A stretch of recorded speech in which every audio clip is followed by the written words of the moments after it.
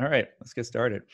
This is your Libertarian Crusaders episode number 42. And today we have the great David Friedman, my co-host Kurt, and always enjoy my talks with you, Mr. Friedman, especially at Students for Liberty conference or when I see you at PorcFest many years ago. Mm-hmm. You live a very crazy, I would say, like the stories I hear from like Pensick or these other battles are amazing. And you have posted recently a lot of interesting insights, I would say, towards your thoughts on the election and possibly like what is to come. That's like, it's been a jittery week for a lot of people, to put it nice. Well, I would have to say, looking back on it, that the election seems to be turning out about as well as I could reasonably have hoped for. Assuming that the Democrats don't get both Senate seats in Georgia, which I don't think is very likely on the runoffs that's going to happen, you're going to end up with divided government. That what I was actually afraid of was that you would end up with one party controlling the White House and both houses of Congress. And if that happened, it would probably have been the Democrats. But given how unreliable it was pretty clear the polling was, it could conceivably have been so far off that it was the Trump landslide, in which case they could have ended up. And either way, since my assumption is that both parties on the whole want to do bad things from my standpoint, just different bad things, that I figured that having divided government was about the best we could hope for. And in addition to that, I think a lot of the results are a significant rebuke to the parts of the Democratic Party that I most don't like. That is, I have nothing against Biden. He probably has no principles of his own, just as Trump probably has no principles of his own. And he takes whatever positions look as though they're politically successful at a given time. And he was under a lot of pressure from his left, and therefore came out in favor of various bad things that I hope don't happen. But it looks to me as though the response of the Democratic Party is, wait a minute, the result of talking about defunding the police and riots in the cities and such was that we had expected to gain seats in the House and we lost them. We had expected to take the Senate back, and it looks like we haven't taken the Senate back. We had expected to win by a landslide, and we did win, but it was a moderately tight election, and that may hopefully result in less enthusiasm for the sort of progressive woke agenda, which is something that I don't much like. And in addition, it looks at this point as though Trump did substantially better with minority voters than previous Republican Party candidates. And quite aside from the outcome of the election, it seems to me that a situation where if you look at somebody's skin, you know which way he's going to vote, is not a very healthy situation. And that it is probably better for both the country and the minority groups to have them seen as in play, so to speak, as people who could go either way, than to have them seen as sort of safe voters for one party or the other. So anyway, it seemed to me, now I have to admit, I was sort of looking forward for a while during the early stages of the election to the agony of people I disapprove of if Trump had gotten reelected. But I wasn't really looking forward to Trump being president for another 4 years. I don't think he's a particularly attractive character. And, Biden, in himself, I think is pretty harmless, but we will see. Right. Yeah. That's a lot to unpack there. I mean, you did make a good mention, and like, you can't really look at the skin color, who they vote for, because you look at, majority of New England are generally whites, and they overwhelmingly for Biden. Apparently Trump did less. The one group Trump did less well with than in his first election were white males. Just the opposite of the sort of claim that's being made about him by his opponents. There is an interesting chart that shows, however, maybe you can look at gender, because they do show that if it's just males voted, it would have gone to Republican. If it's just women that voted, it would have gone straight to party. But that doesn't tell you, that fact by itself doesn't tell you very much. Because look, if 1% of the voters in every state had switched their vote from Biden to Trump, Trump would have won. I'm pretty sure that's true. I haven't done the arithmetic, but right. I think that's right, because that would be a 2 percentage point change, one of them gaining, one of them losing. Well, the question of if If men are 51-49 for Trump and women are 51-49 for Biden, that tells you very little about how divided the country is, that these are sort of knife edge effects. What the real numbers are, I don't know. My point is only the same thing is true about who won the election, that various people are saying, various people who very much didn't want Trump to win are not only saying, I'm relieved that Trump didn't win, they're saying, I'm relieved that the country is not as terrible a place as I thought it was. Well, whether 50% or 49% of the voters support Trump doesn't tell you very much about whether the country is a terrible place. So I think everybody puts too much weight on these sort of symbolic victories. Anyway. Right. I think I remember when Trump was coming in, and I had professors when I was going to university was talking about like he's going to lock up, X, Y, and Z. Yes, all sorts of crazy stuff. Yeah, no, I think if COVID hadn't happened, Trump would almost certainly have won. Right. And very likely he would have taken the House as well.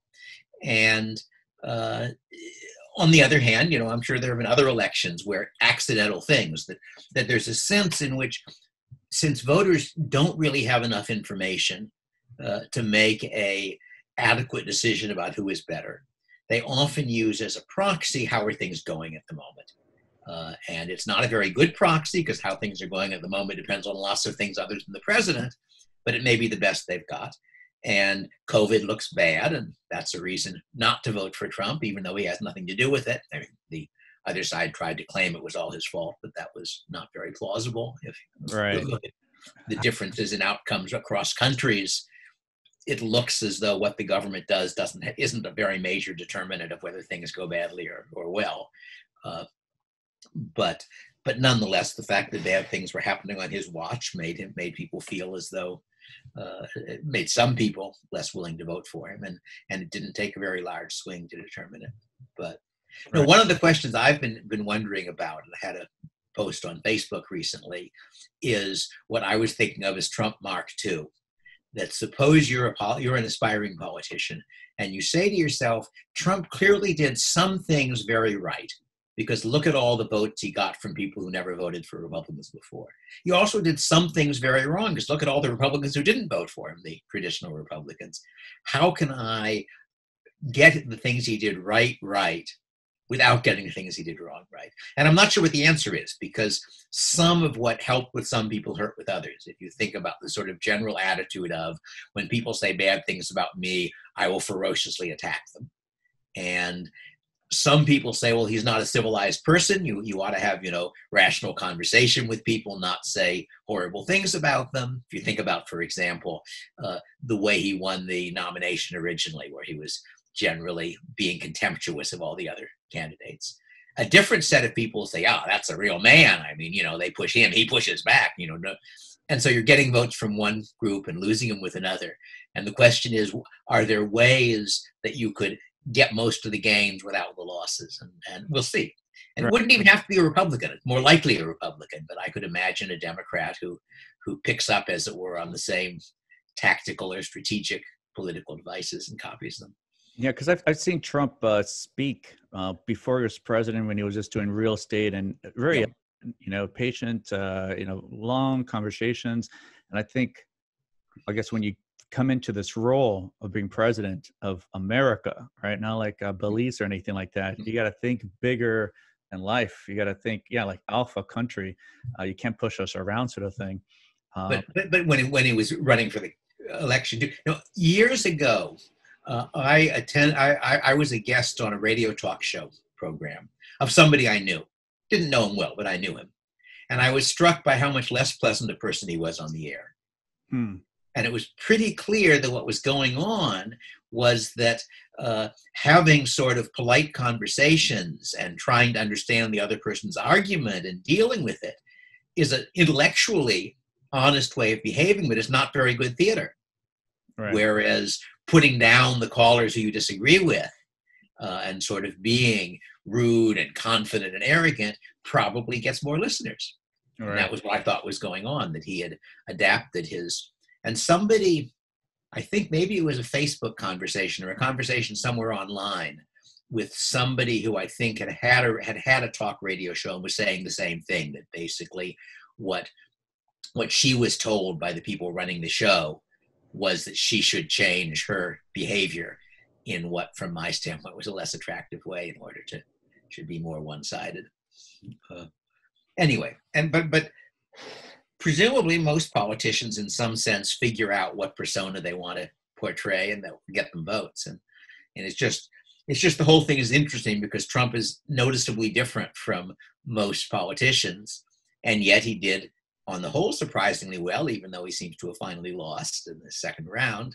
And what interesting things does that tell us? But there are lots of other things. There was a piece by Andrew Sullivan, and I'm not sure it's right or not, but I found it fairly convincing. And he's citing someone who apparently has been looking at exit polls and other information.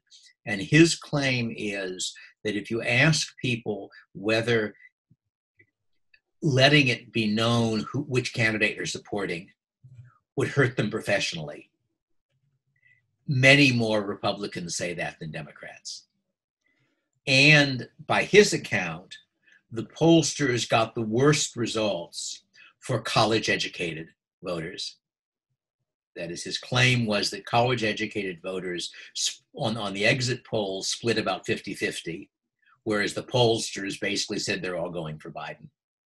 And so the conjecture was that because of the sort of social pressure to be in favor, to be anti-racist and in favor of Black Lives Matter and to hate Trump and all the rest of that, people who were in the kind of circles where that social pressure existed kept their mouths shut and either lied to the pollsters or maybe more likely just didn't answer polls and therefore got undercounted. Anyway, that was an interesting observation, right? Because I've seen, it doesn't affect me at all. That is, I spent 20 some years at a university which was run by the Jesuits, where the two ideologies of the university pretty clearly were Catholicism and soft leftism.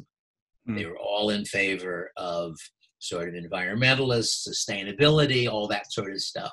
And I never had any problem. That, as far as I could tell, they were, tolerant people. I did not conceal the fact that I disagreed with both of those ideologies, and it was never a problem.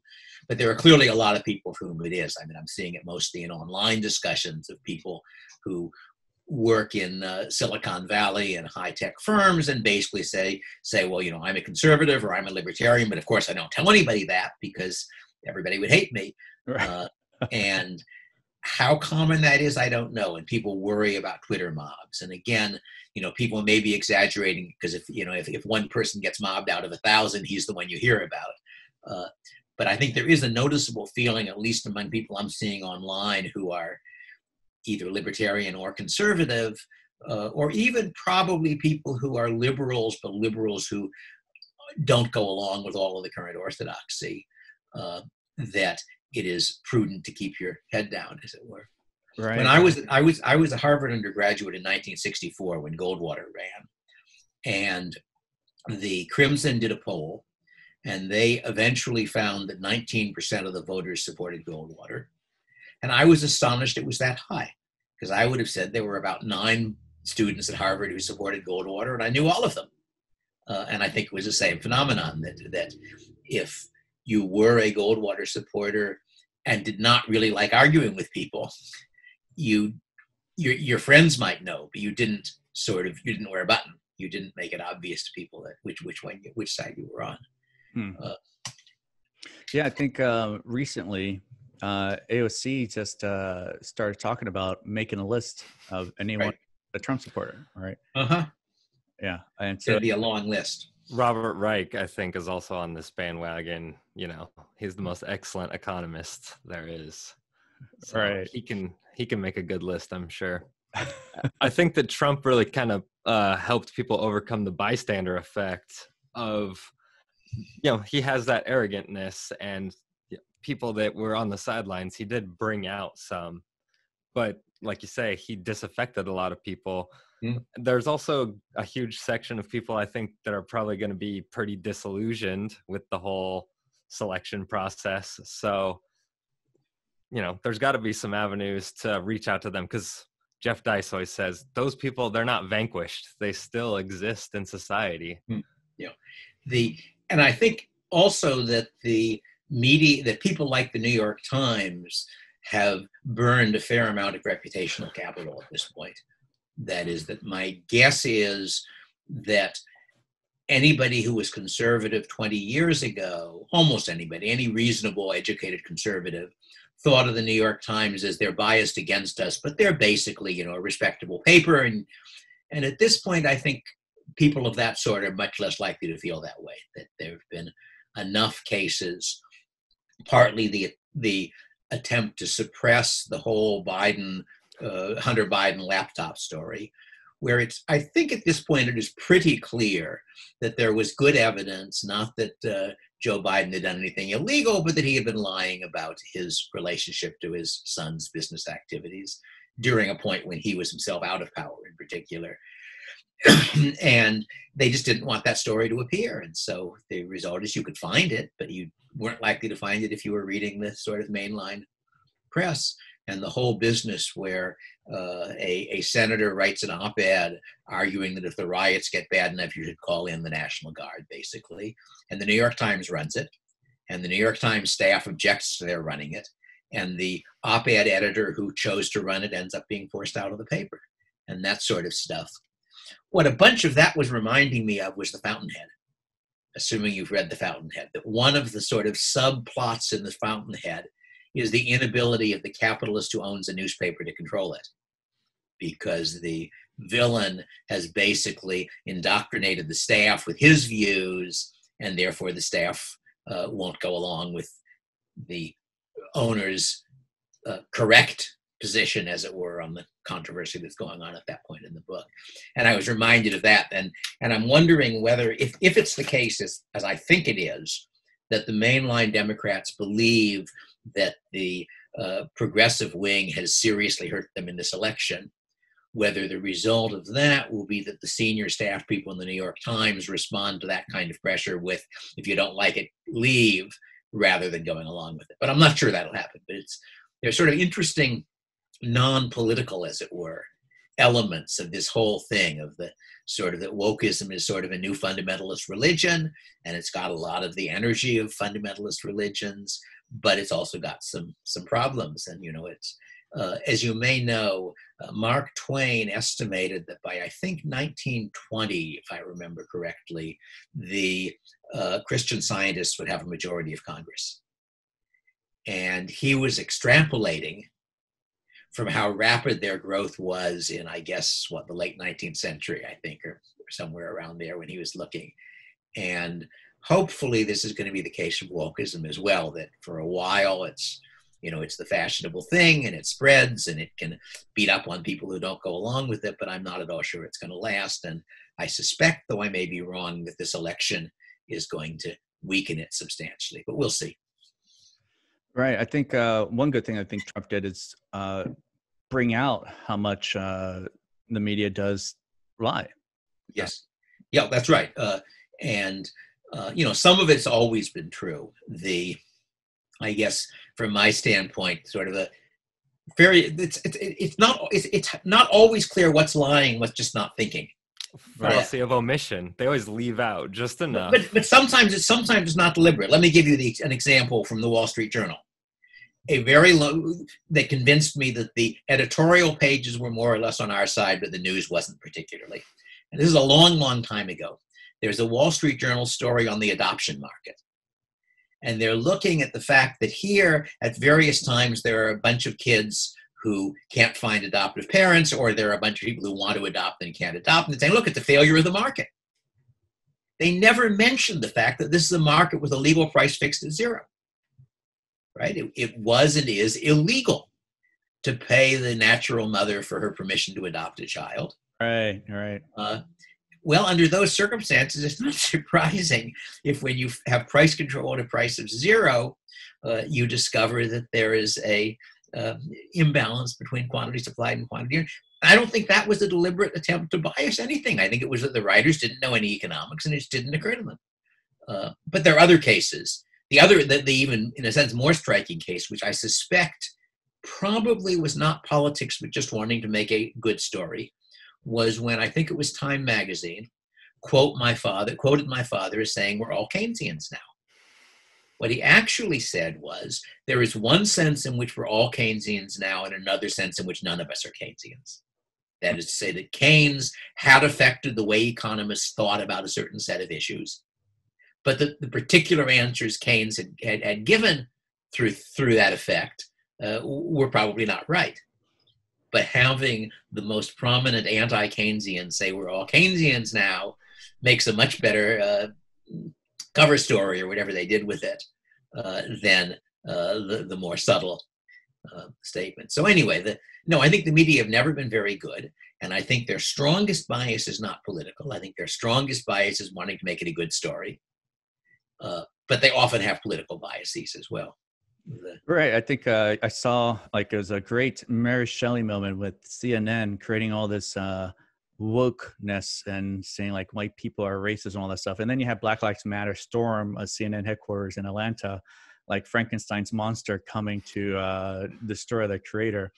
And given what we know about the media and all the way that they've acted in the past few years, and you look at this week and how like quick they are to say Biden won, and kind of, you know, it's without like election results, all the tally votes coming in.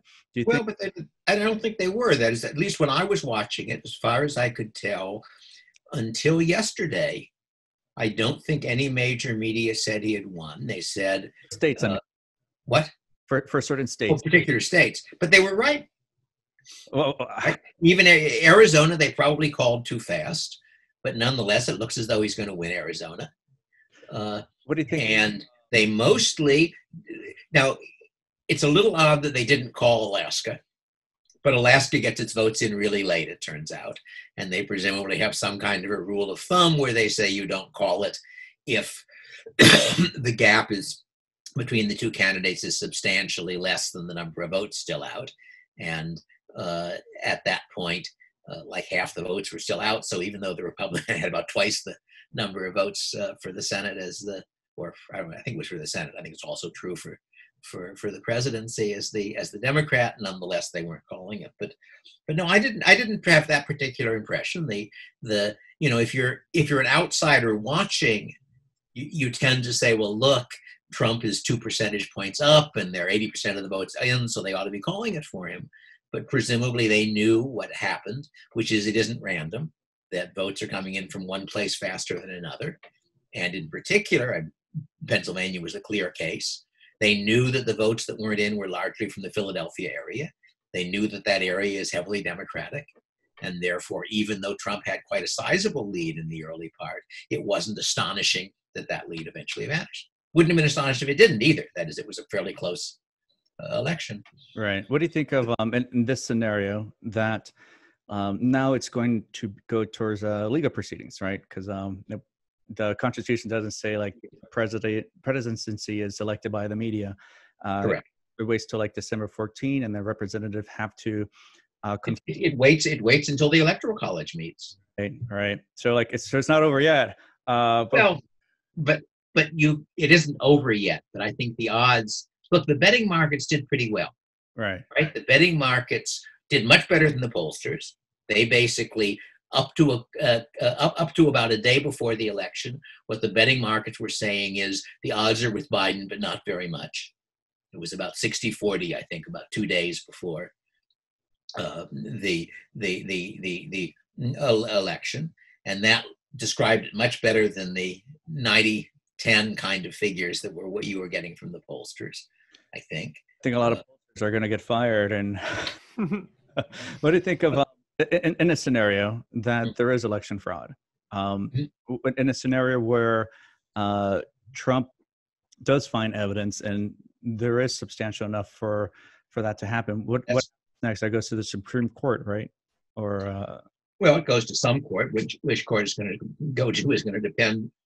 That is, mostly cases don't go initially to the Supreme Court. They go to some lower level court, at which point the standard form in our system is, for a federal case, is it goes to a federal court.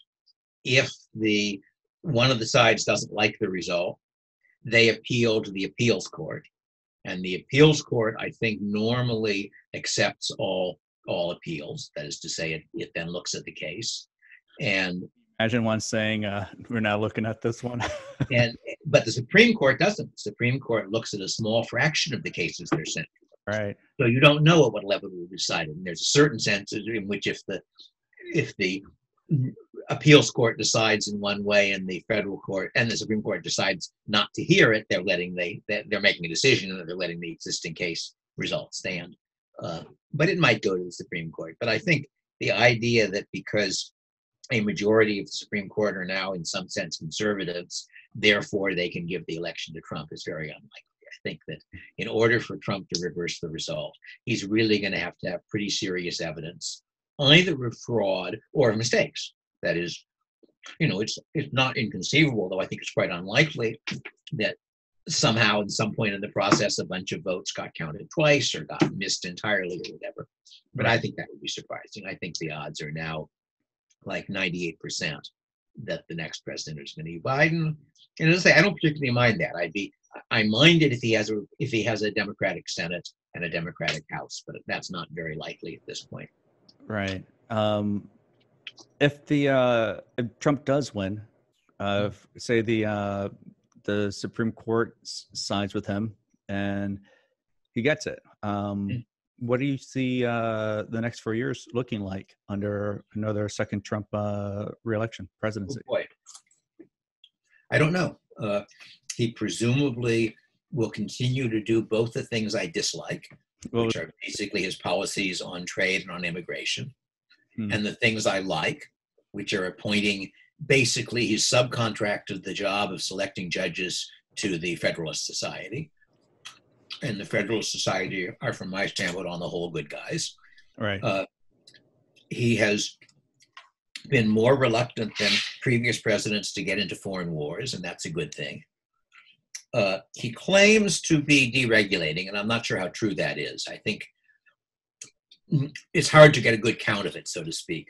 And I think it's probably true that there has been less increase in regulation than there has been under other administrations. But in what sense? I mean, you can't just count regulations because, some of them have much larger effects than others. And I don't know whether it's literally true as he would claim that the total amount of regulation has gone down. Right. His thing was, if you're going to create one regulation. Yeah, but how do you measure a regulation? Right. Yeah. I mean, if you do that, you just write broader regulations. So you get a smaller number of them with a larger effect. But no. But the thing is, I don't think that Trump's rhetoric is consistently going to fit what he actually does. And one of the online things I participate on has got several intelligent and reasonable Trump supporters. And they clearly have a much more favorable view of him than I do, although I don't think I'm not sure any of them have it unambiguously favorable.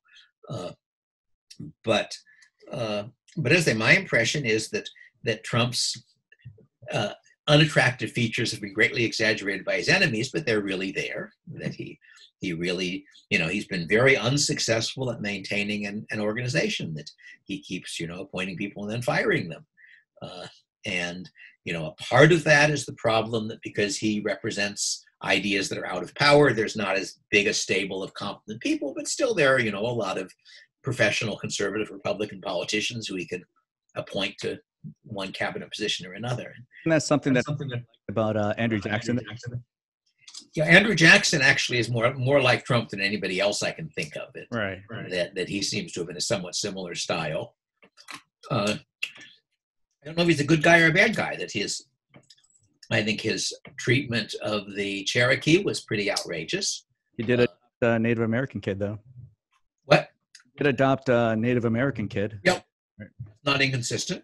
That is, there was presumably political pressure to steal the land of a bunch of Americans who were Cherokee, right? And that pressure was such that he could take advantage of the sort of general tension, hostility between whites and Indians. But the result was a lot of people dying who hadn't done anything wrong, and I think that's to his discredit. Right. There's a series, I think, of alternate history novels done. I'm trying to remember the name of the author. It's one of the Bain authors, and Andrew Jackson is the character in those. And I've gotten a good deal of my impression of him from that. But he also reminds me, at least in that portrayal, of somebody I knew who was somebody who I would describe as a sort of bully who, when you meet him, he pushes. And if you push back, you're fine. Right. But if you don't push back, you're a wimp and he doesn't respect you. Right. My feeling was he was that kind of personality. I think that's the kind of personality you need. I think him coming from like Hollywood TV and criticism from like Rosie O'Donnell and everyone. And if you're going to be like on the world stage, you're going to have a lot of pushback, and you have to know how to like just take it, but like dish it out, you know? Maybe, but there are, I suspect that there are a lot of successful politicians who feel a lot less like that than Trump did. Right. Who are, and even, I mean, Trump in a sense is ambiguous, because if you look at his interactions with North Korea, there he's trying to make friends. Right. He doesn't. You could certainly imagine Trump, a different version of Trump who says North Koreans are terrible. You know, if they don't do this, that, and that, we'll bomb them, or we'll starve them, or we'll do something to them. And that wasn't his reaction. Maybe Don't know why. Teddy Roosevelt, big stick, as it were, Yes. kind of put North Korea into the table to finally end this conflict. Like, he talks about like, and he was talking about her like, I'm going to rain fire and fury, like the world's never seen. And like they look at him, they think this guy looks crazy enough to actually do it. Maybe. Anyway, but in a sense, I guess I'm less interested. Trump is an interesting character, but I'm less interested in Trump than in trying to guess what's happening to the country, and whether the pattern of division, which has been seemed to be very strong, whether it's really there or whether it's significantly an illusion created by the internet and the fact that it is now pretty easy to only interact with people you agree with. And to some extent, that's always happened geographically, that you'll have a town where everybody's a Republican or everybody's a Democrat. And of course, that's the only reasonable position, according to those people. But I think it's happening in a sort of a non-geographical form now. And things online are in a sense more visible than ordinary conversations. So we may be exaggerating it a lot. It's 500 people are a tiny bit of the population of the country, but they're a pretty sizable Twitter mob. Right. Yeah. What's your guess on, there's the doomsday clock. How close are we to like secession clock? Right. I don't think that's very likely. That would be an interesting, if you're thinking about science fiction stories, it would be fun to try, and people have done that, of course, to try to imagine. And it's not necessarily a bad thing. That it's not clear to me that countries as big as the U.S. make sense. That if you think about Europe, I think trying to turn the EU into the United States of Europe, which is what a lot of the EU people have been trying to do, is a mistake. Right. I think it would work much less well. And the United States is already the United States of America, and maybe that was a mistake, and maybe it would be better if we could divide into 50 small countries, provided you could do that with sort of free trade and friendly and not fighting wars on the border and so forth, which maybe you could do. I could see a fiefdom for David Friedman out in California. You already have a lot of experience out in Pennsylvania. I have no desire to run things. Back when I was active on Usenet, I remember one of the people who I was arguing with, who thought the reason I was in favor of anarcho-capitalism was that I really knew it would turn into gangs of bandits sort of controlling things, and I thought I'd be one of the leaders of a gang of bandits, and it struck me as very unlikely. That is, both that I didn't believe that's how anarcho-capitalism would turn out, but also if it did, I didn't think I'd be one of the winners. But no, I could go under a David Friedman World War banner. No, I don't think so. So there's all this talk about civil war possibly, and you don't think that's a likelihood scenario? It's very hard to reject anything if you're willing to go well into the future. Yeah, but I don't think a civil war in the next 4 years is at all likely. I think that I think it's unfortunate that Trump is going to claim that he really won, whether or not he did. And I think I could predict that in advance, that part of Trump's image, as it were, is as a winner. And given that image, if he loses, he's going to pretend he won. And that could increase divisiveness. On the other hand, there are, I think, a fair number of people who think that Nixon won the 1960 election, that was stolen. But the Bush and Gore went up until December 12th. Yeah, and that was another one which ended up, I think, with a noticeable number of people. And for that matter, Trump's first election, that the whole Russia stuff was partly an attempt by people who didn't like the result to claim it hadn't really happened, that it was really stolen, and the attempt to argue for that it was the popular vote and not the electoral vote that counted was again an attempt by one side to claim they hadn't lost. Somebody was commenting at some point during this election when he thought that briefly it looked as though Trump was ahead in the popular vote and behind in the electoral vote, that it would be very funny if it ended up that way, given all of the pressure of people who say the Electoral College is a terrible thing. Would they suddenly flip their position if the outcome came out the other way around? And that would have been entertaining. So what do you see in a Biden and Kamala Harris presidency? I think Kamala Harris is much more worrisome than Biden. Yeah. Partly because she's much younger and is going to be around for a longer time. One of the things that struck me, by the way, is that people are making this big point about the fact we have a black vice president. We have not yet had an Afro-American, either white either president or vice president. Right. She's all right. Obama has African ancestry, but it's African ancestry from Africa, not from slaves. And Kamala Harris comes a little closer because her father is West Indian. So very likely he did have ancestors who were slaves, but not slaves in the American South. That was a different system.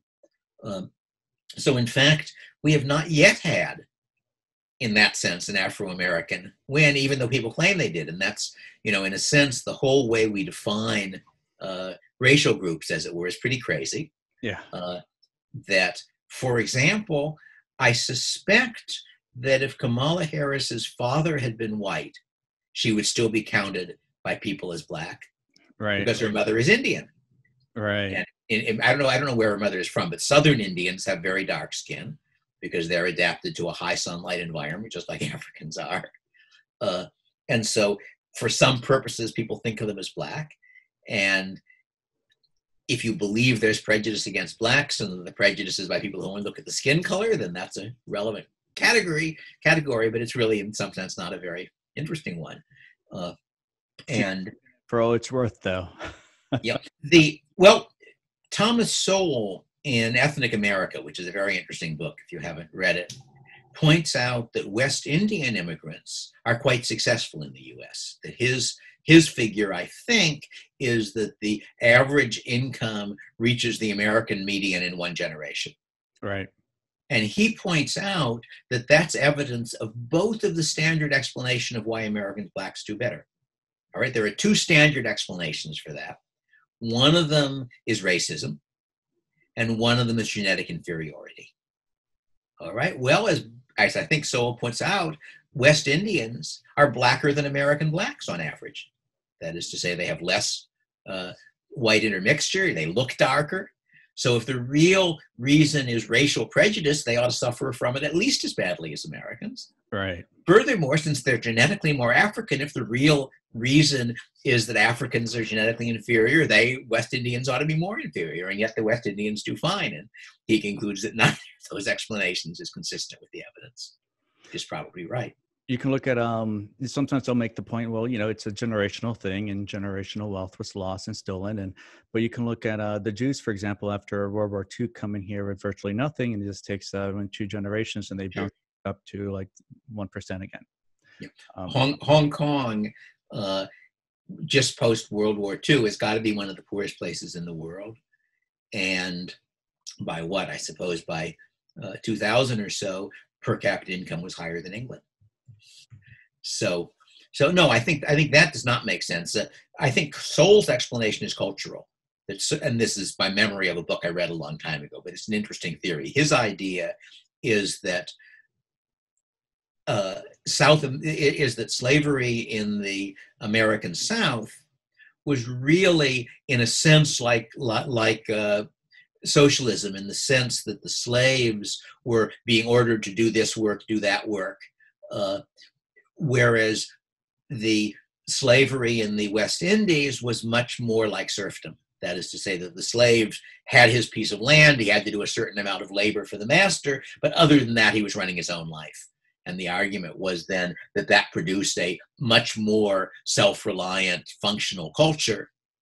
Whereas if you're a slave in the South, what do? Well, you figure out how best to game the system. How do you steal from the master, or how do you please the master, or whatever, but you're not really learning to run your own life in the same sense. So I don't know if he's right or not, but it was an interesting theory, at least, that you would develop different cultures and that one of them was much more functional. Now, I think the other point that I think he makes there, not really contrasting the West Indians, but contrasting other migrant groups, that he points out that for lots of migrant groups, the initial reaction is very much like to American blacks. That is, that the people who are already there say, well, they're obviously ignorant and stupid and have all sorts of things wrong with them. And then in a generation or two, the Irish are just like everybody else. And part of his argument is that the blacks, the relevant immigration for the blacks is after the Civil War, and especially in the early 20th century, coming up from the South into the North.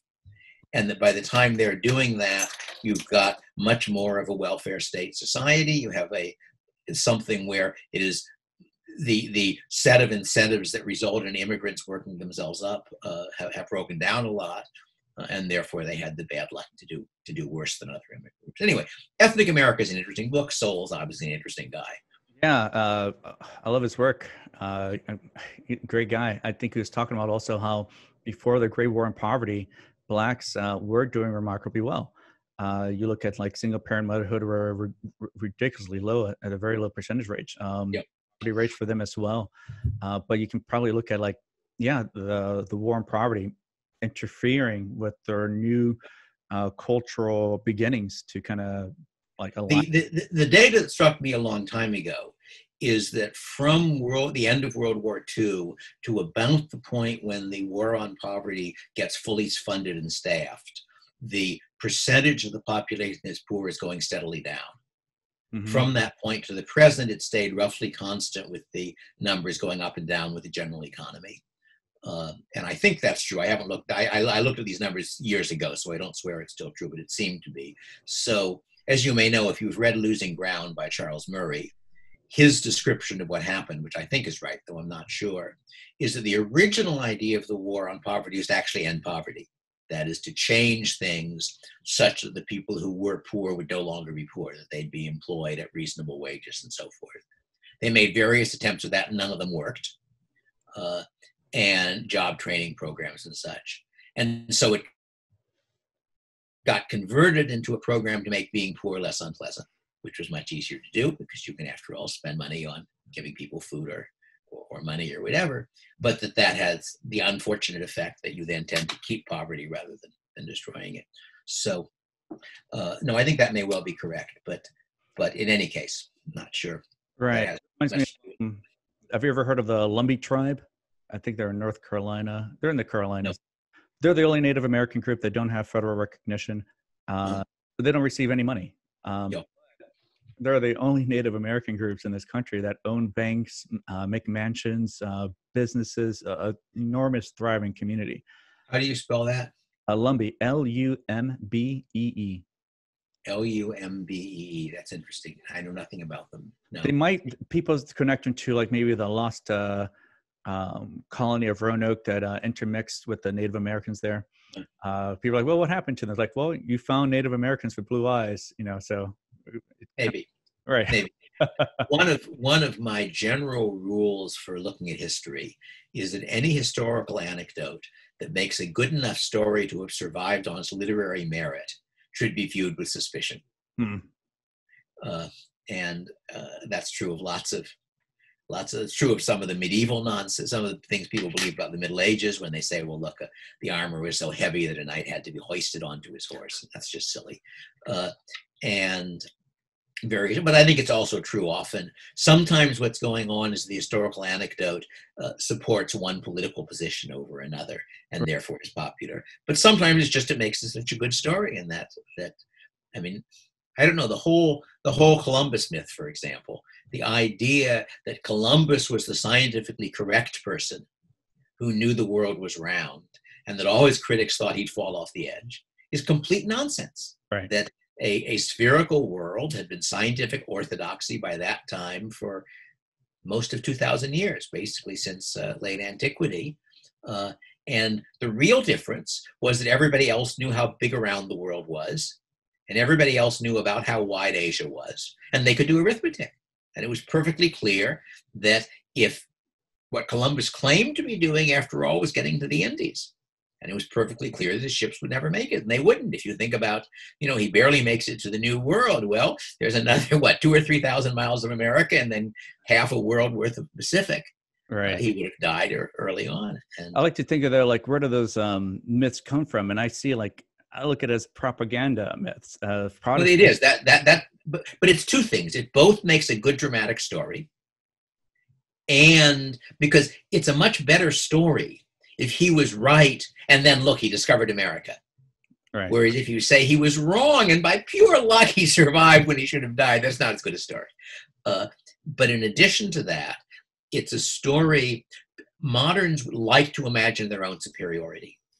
So there's a tendency, I think, for moderns to like stories which show how stupid people were in the past, because that means we're better than they were. And stories of that sort, of which there are a lot, therefore tend to get promoted, and I think that's one of them. But it also I don't think it's an anti-Catholic story in particular, because it's supposed. I mean, none of his journals were like kind of surviving. There's writings about him, writings that he put out, but like they like to write and misinterpret some of the things he wrote about the natives. Like he's talking about enslavement, but he's talking about like there would be great servants for God. Now they talk about like, well, he went to prison. No, he went to prison because he chastised and reprimanded his own men for the mistreatment of natives. Maybe. I've never gotten into the question of whether Columbus was a good guy or a bad guy. I've only gotten into the question of whether he was somebody who was scientifically right or scientifically right. It's possible, of course, he was just lying. That is to say, he may have been a con man. It may be that he, in fact, suspected that the New World was there, because after all, the Norse had already been there. Right. Supposedly, there's at least the claim that Basque fishermen had been fishing cod off the east coast of what's now Canada, and therefore had some suspicion there was something there, although they hadn't gone all the way. So it's possible that Columbus suspected that there was a large landmass somewhere much closer than Asia, and he said to himself, I can never sell this story and get funding for my ships, but if I tell them we'll get to the wealth of Indies, the royalty are not very educated people, so with luck I can sell them this story. So that might be, it's possible that was what was going on, in which case he wasn't, in which case he was a con man, not ignorant. But I think it is more plausible that he believed his own Kool-Aid, so to speak, as people often do. Right.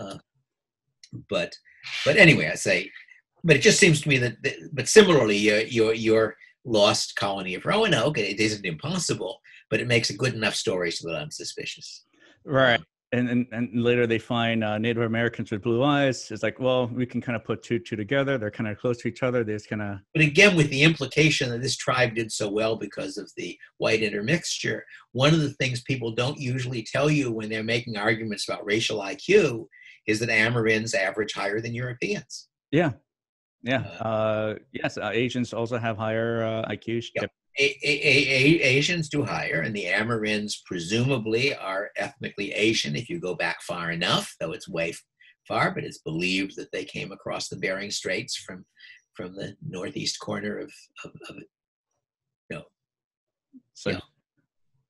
northeast corner of Asia, just trying to see a world map in my head and try to avoid getting turned around. So from that standpoint, it isn't terribly surprising. But anyway, tangent I have is like, well, then what made the West so great if other culture groups have higher IQs, like Hong Kong, for example, I think, or like Japan, quick to industrialize, or like Hong Kong, an island of sweatshops to skyscrapers, and could be then these Western ideas coming into that Could be. Yeah. adopted wrong. It could be, but clearly, again, that's something where everybody with an opinion also has an axe to grind, or almost everybody. And I'd only say I don't know. That is, it's clear that it's quite striking. But there are other quite striking things that after all, the original Islamic triumphs are extraordinary. You know, imagine that somewhere around 1950, there was a religious preacher in Mexico, and he raised a religious movement. And when it was over, they had conquered all of America and half the Soviet Union. That roughly would be the modern equivalent of what happened with Muhammad. Right. That the Arabs are bit players. They're various groups that occasionally ally with one of the great powers being the Sassanids, the Persians, and the Byzantines. And what happened within 100 years of Muhammad's death, I think roughly, they've conquered all of the Persian Empire and half the Byzantine Empire. Faster than the time rate of Rome conquering. Oh yeah, much faster, yes. So, you know, if you want to argue that Islam is great, you say, look, God was obviously on their side. There's a 14th century North African political scientist, Ibn Khaldun, and he has my favorite solution to the problem of evidence against your theory. He has a political theory in which there are these long, slow cycles for reasons he explains.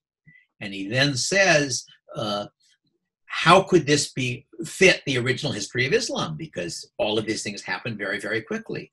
And he says, the answer is this was a miracle. That God put courage in the hearts of our people and fear in the hearts of the enemy. And it is a well-established principle of philosophy that scientific laws don't have to account for miracles. Right. Isn't that a wonderful sort of trump card, get out of jail free card for when the evidence comes out against your theory? Well, we can reverse that. The Christians needed that adversity, needed Spain from the kingdom of Asturias, needed that fight to make them strong enough to eventually bring Spain, but to conquer the New World and bring Christ there, and to end the pagan sacrifices to, you know, Montezuma gods of the thousands, right? You can generally fit in a variety of ways, but in any case, as I say, I have nothing against grand theories of history, but I don't think that any of them are all that convincing. They're interesting speculations. My first published economics journal article was the theory of the size and shape of nations, in which I tried to explain the map of Europe roughly from the fall of the Roman Empire to the present in general form. And I had a theory. I think it was a very nice theory. It might even be true. But it clearly is not going to be a complete explanation. Lots of things happen that don't fit the model I'm using. I think I remember reading that. University, you're like under. Did you write there when you were an undergrad? Or? No. I was a faculty. I was a fellow of some sort at University of Pennsylvania, at the Fells Center at University of Pennsylvania when I wrote that article. So it was when I was in the process of switching from physics to economics. Yeah, wild change. Yes. Yeah, no, I like to say the only thing I get out of being a theoretical physicist is I can do non-mathematical economics, and people won't think that I'm afraid of mathematics. So saying like, so you're not too concerned of a Biden presidency then? You're not. No, I'm not. I was concerned with either candidate if they had a blank slate, if they had both houses on their side. And probably more concerned with Biden than Trump on that, but either way. But no, I think that you know, if Biden drops dead in 6 months and Kamala Harris becomes president, I'd be more worried. I think she's more likely to be a sort of aggressive, oppressive entrepreneurial type. She's a cop, more or less. But on the other hand, whoever is president, they are going to take the lesson of this election as being the sort of left-wing story we were telling is not as convincing to the voters as we thought it would be, and we had therefore better tone it down a bit if we want to win the next election. That's my guess. I do like the idea you're talking about, stalemate, pretty much. Yeah. Yes. Yeah, well, I think, it'd be even better if you had a president and Congress that did good things, but I think that's past hoping for. Probably Right. will be for quite a while. Best that they don't do any. The only candidate I was really in favor of in this election there was a Libertarian senatorial candidate. Trying to remember which state, but it was a state where the Democratic candidate had dropped out. So it was a two-person race. I think it was in Arkansas, and I think Arkansas, you're right. It was Arkansas. Against Tom Cotton, maybe? Correct. And actually, I still haven't seen the actual results. At one point, he was polling like 30%. And I figured the chance of his winning was still very close to zero. But it would be quite neat. And it was especially neat, it seemed to me, if you ended up with a divided Senate. If you ended up 50-49-1, or with the 49 being having the vice president as well, so it was really 50-51, and then you would have a Republican swing vote in the Senate. But that struck me as something, sort of like a meteor striking both candidates or something. That it was not very likely. But I am curious as to how he did, because he sounded very good. That is, I'm wondering whether he'll be the next Libertarian presidential candidate, because he certainly, his positions were much, from my standpoint, much better than a fair number of Libertarian presidential candidates have had. He seemed like an attractive guy, as far as I could tell from the stuff I saw. That was the only race that I gave money to. Oh, wow. I gave him whatever the maximum was you could contribute. And what do you think about, you made an interesting point a long time ago where you were mentioning maybe like the fertility of the Libertarian Party, like say that their platform does get exciting, does get popular, the competing ones will just adopt it. Kind of like that is part of it. I think that from my standpoint, I don't think it is very likely the Libertarian Party will ever become a major party.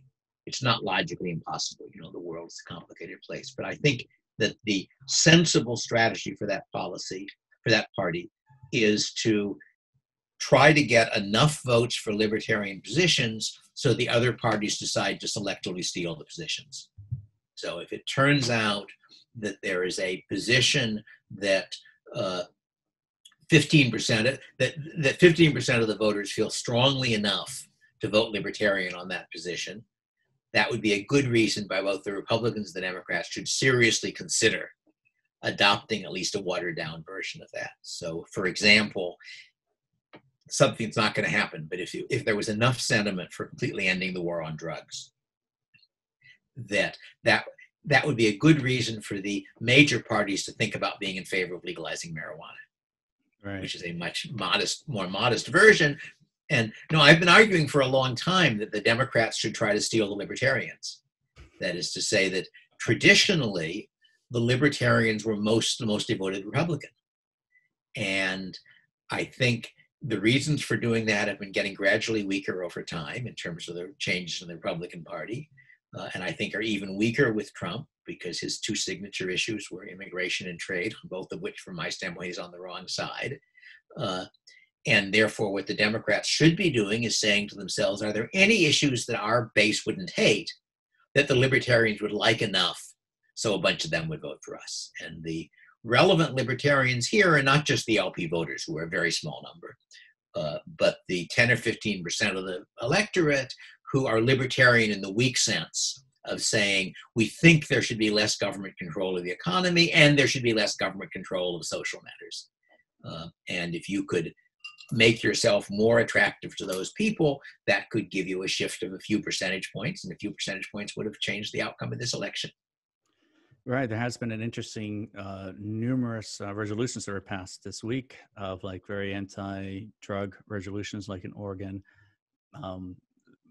Yes, I think there are about 4 or 5 states that legalized marijuana, and Oregon has legalized possession but not sale of basically everything. Right. But of course, that doesn't make it legal, because there are federal laws as well. Mm-hmm. So that the position that I would hope one of the two major parties will take, and the Democrats might even take it this time, I'm not sure, is to repeal the federal laws, in particular on marijuana, and say it's up to the states. Right. My pitch has always been just stop criminalizing possession of property, whether it be guns or whether it be drugs or anything. If you don't do anything bad with it. Well, except that they're still going to criminalize sales. That is, marijuana, at least in this part of the country, you can grow yourself if you want to. But most of the other drugs you have to buy from somebody. And so you get almost the same effects if you criminalize sales. It's not exactly the same. But decriminalizing possession is certainly a step in the right direction. Do you think that there's a place then for the Libertarian Party at the very least to kind of... Oh yeah, I think the Libertarian Party clearly has a role, but its role, as I see it, is using the political mechanism to get publicity for libertarian ideas. And hopefully, what they haven't done very well, generating evidence that those ideas are popular with some noticeable minority. And they haven't done very well because they aren't popular with a large enough minority to matter, unfortunately. That's our job, so to speak, to your job and my job to spread the ideas. What about the other question I had would be a libertarian caucus and the Republican Party that produced someone like... Or the Democratic Party. Right.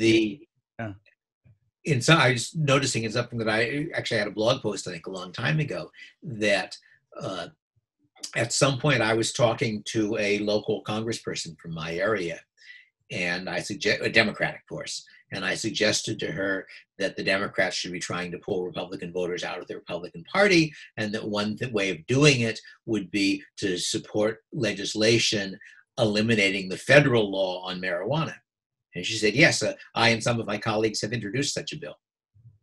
It didn't happen, but it seemed to me that there are people in both parties who on some issues are more libertarian than the current norm. And that it makes sense for libertarians within both parties. I can certainly see libertarians who are sufficiently turned off by features of Trump. So they say, well, the Democrats are pretty bad, but the Republicans are worse, and they're going to work in the Democratic Party. And there have always been libertarians in the Republican Party, and there still are, obviously. So no, both of those are also useful activities. There are lots. One of the mistakes that I think ideological partisans tend to make is to assume that there's one right strategy.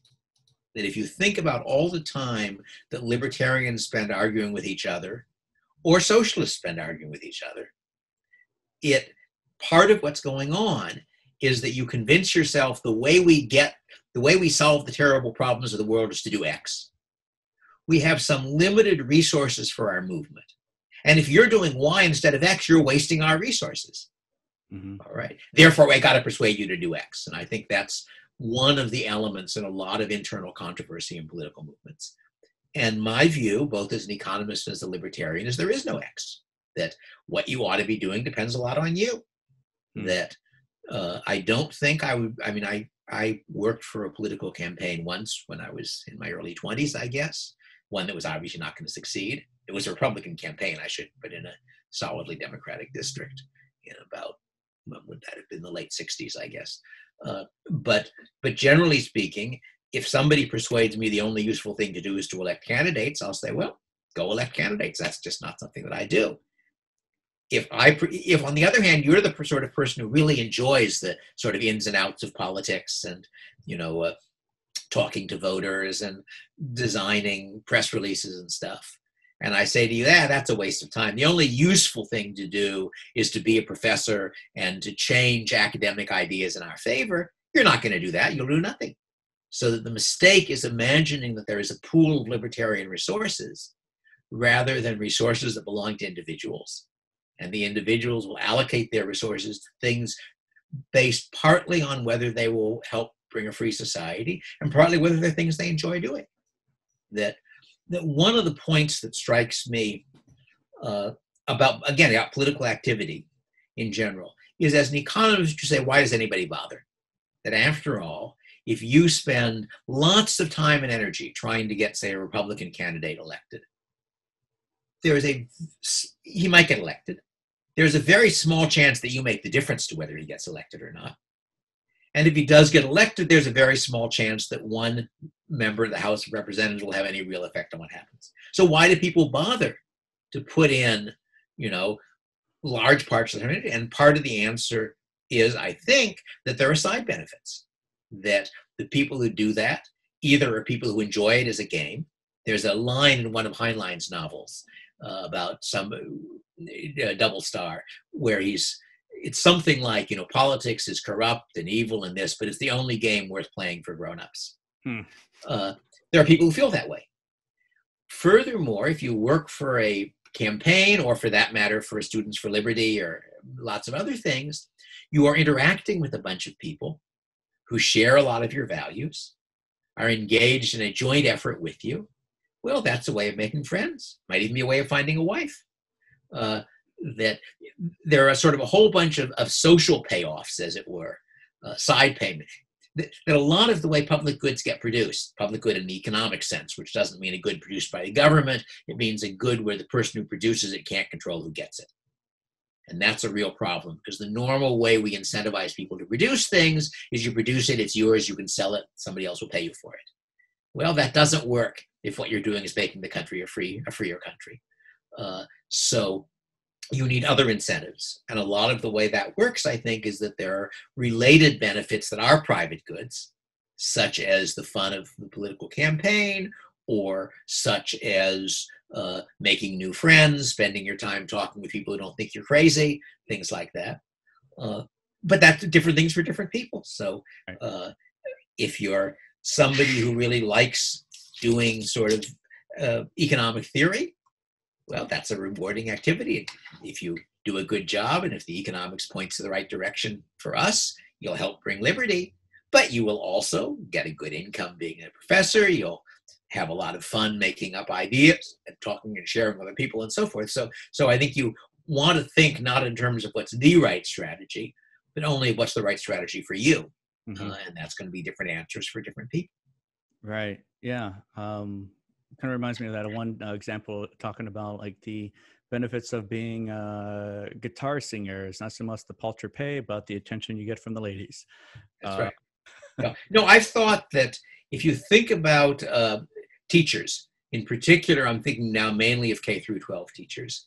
And the standard story is they're terribly underpaid and all of this stuff. Now, first, they aren't terribly underpaid. At least when I looked at the statistics, basically, school teachers made above the median salary for the U.S., but below the median salary for college-educated employees, which, of course, all of them are. But then they also aren't random college-educated employees.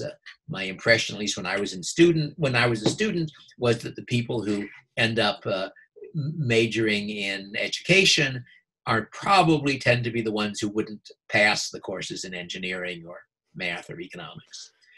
Put that aside for a moment. If you think about it in terms of sort of what determines people's willingness to do it, one of the things people really value is status.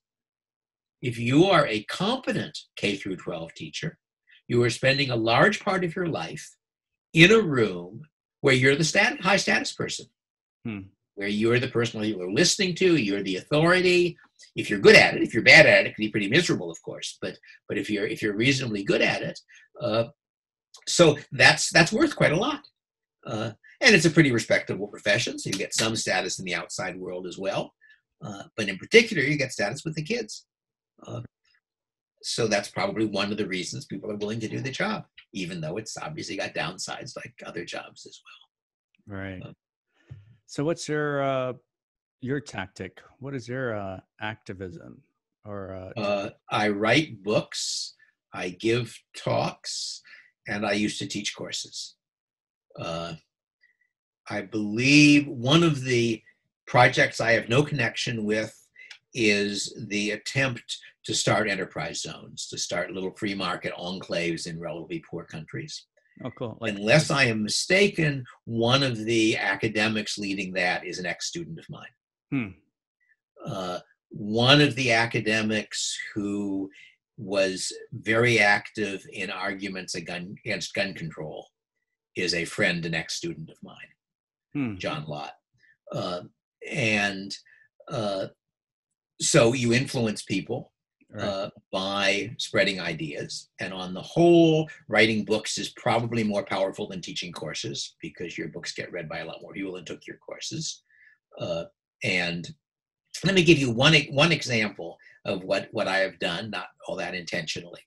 And that is that a lot of the reason that countries have tariffs is that the argument for tariffs that is wrong is much easier to understand than the argument against it that's right. That the argument that's for tariff that's wrong is what economists think of as the theory of absolute advantage. The idea that trade, first, that it's a good thing if you sell more than you buy. That's what's called a favorable balance of trade, which is a silly term, but a very popular one. And the idea that the whole idea of competitiveness, the idea that if our people are better at doing things, we'll be able to sell them goods and they won't be able to sell us goods. And seeing why that's wrong is not trivial. That it took, basically understanding the economics of trade doesn't happen until the early 19th century with David Ricardo. And David Ricardo was an extraordinarily smart guy, in my opinion. But I came up with a way of explaining it, not picking it up, of course, which anybody can understand. And that is, the way I put it, is growing Hondas. We have two technologies for producing automobiles. Everybody knows about one technology. You build them in Detroit. The other technology is you grow them in Iowa. How do you grow automobiles in Iowa? Well, you grow the raw material automobiles are made out of, which is called wheat. You put the wheat on a ship. You send the ship into the Pacific, and it comes back with Hondas on it. From your standpoint, that's a technology for building automobiles, just like the other one is. You could imagine that somewhere in the middle of the Pacific, there's a big machine, and you pour wheat in, and automobiles come out. Japan is that machine, so to speak, but the fact that it's Japan doesn't really affect it. From your standpoint, these are just two ways of using American resources in order to produce automobiles for Americans. So when somebody says we're putting up a tariff to protect American auto workers from Japanese auto workers, he's wrong. They're putting up a tariff to protect American auto workers from the competition of American farmers. Right. And it's exactly like the case. Imagine there are just two different technologies, which there often are, for producing the same thing. It's like saying the one that can produce it cheaper, we will put up a tax on them in order to force us to use the more expensive technology. And that's what you're doing when you say we have a tariff, which means that when that ship goes out, it's got to pay some extra money. So that means that even if we can produce a car with fewer American resources by growing it than by building it, we still build them instead. And that's a way of getting people to see why the standard arguments are wrong. And it's a way which I think is fairly easy and intuitive. It makes a good story. So that would be an example of my trying to change the world by creating ideas.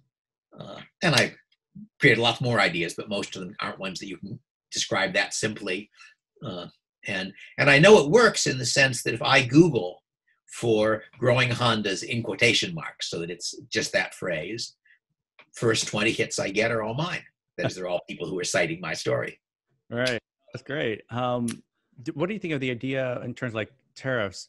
Like, how do you stop a country from putting tariffs against you?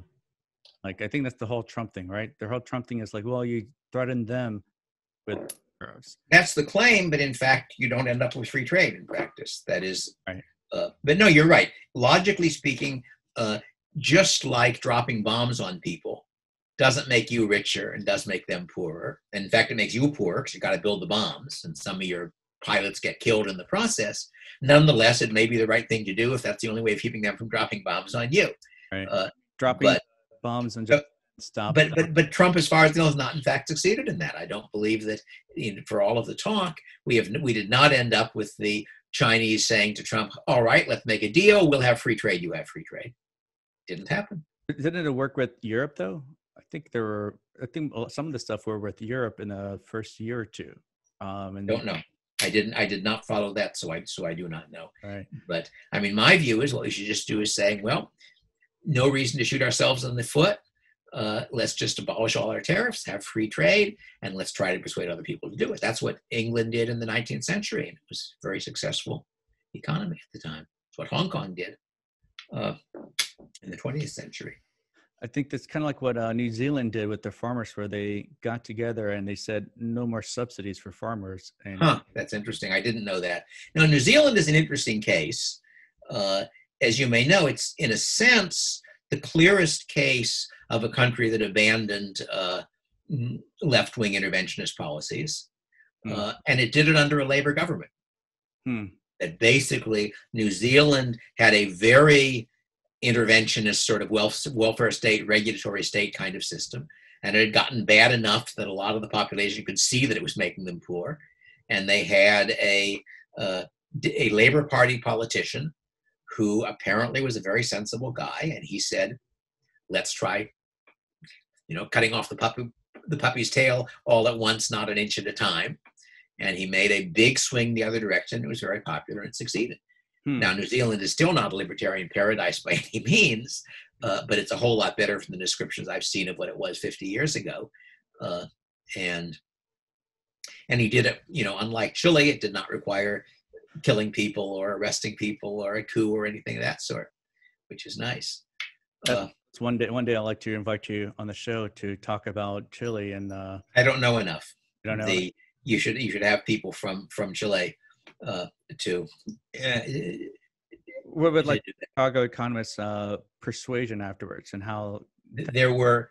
Yeah, the people claim that the people who argued for that policy were my father's students, which isn't really true. They were Chicago students, but they were really Al Harburger's students because he was the person in the department who was specializing in economic development stuff. But yeah, no, as far as I can tell, when Pinochet came to power, he initially followed more or less the same kind of economic policies as had been going on in most such countries, and they worked rather badly. And he was then persuaded to have some relatively young Chilean economists who had studied in Chicago to take their advice, and he moved fairly rapidly in a pro-market direction, and Chile went from being a not particularly rich country to being, I think, the richest of the South American countries.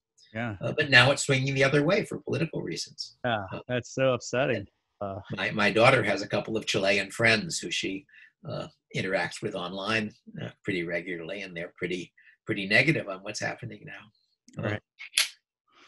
Right. Thank you. I want to say, I've taken a great hour of your time, and I really. That's fine. I enjoy it. It's an opportunity to spread ideas and talk, and it's a relatively low-cost way of doing that. So, I like your idea of stalemate. That is interesting.